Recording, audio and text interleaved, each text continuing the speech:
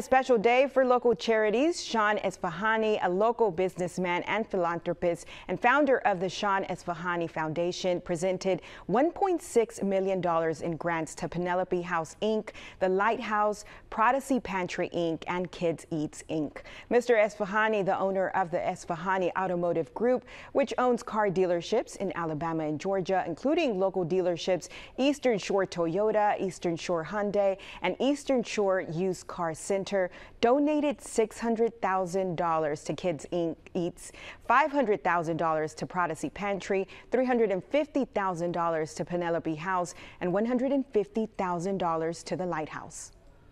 This is the part that we come in, and holidays is the best time to do it. Often in Thanksgiving, as I'm praying for what we have, I'm going to pray to give more, be more, so they can have more. Since moving to Daphne in 2006, Mr. Esfahani has supported local charities. He honored the 4 charities in a ceremony at Eastern Shore Toyota at 11 o'clock this morning.